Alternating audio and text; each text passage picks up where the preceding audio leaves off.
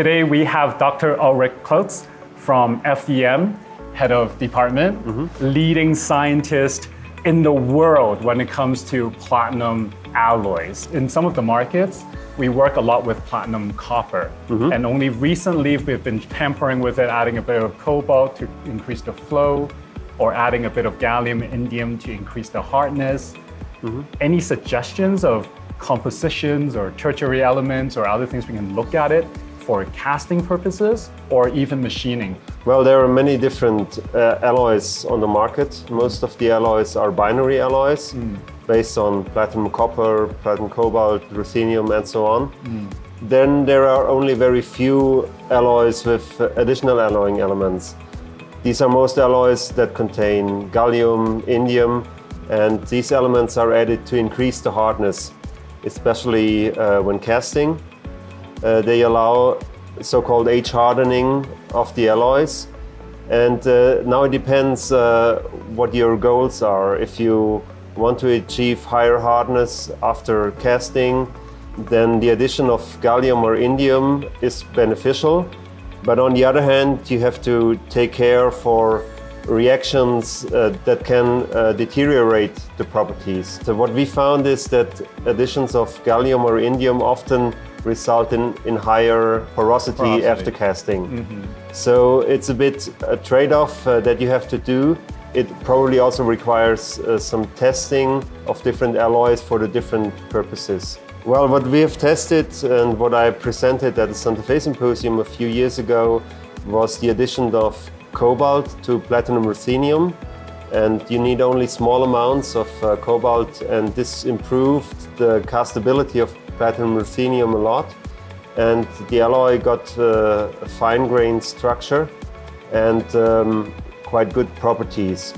So far as I know, this has not been used, but this I think would be interesting to test. Adding the cobalt would increase the flow, reduce the melting temperature. Yes, it reduces the melting temperature and it changes the way the alloy solidifies. By this you can await the micro-shrinkage porosity, which is really common in platinum ruthenium. And it only requires little amounts of cobalt to change that. And then you can cast these alloys without microporosity. And the benefit compared to platinum cobalt is the alloy is still non-magnetic. And it has a finer grain structure like platinum cobalt, which tends to have a coarse grained structure. You showed me a really cool picture yesterday of bouncing rings and watches, and also a ring that flexes both ways. And I understand it's something called amorphous metal, which is not commonly done in jewelry. No. So is that something that's widely used in industrial purposes? Well, we are talking about a new class of materials, so-called amorphous metals or bulk metallic glasses. And they have a very special microstructure. They're actually a frozen liquid, and therefore they behave very different. So they have very high elasticity, they're usually very hard, and they have a very low melting point. Such alloys are starting to be commercialized with zirconia-based alloys, but there are also alloys based on palladium, platinum, or gold. We have some research work going on at the University of Saarland in Germany. We are developing new platinum-based alloys and test their properties. One of them is their extremely high elasticity. So this makes this ball bouncing like a rubber ball, or you can bend the ring very heavily without plastic deformation.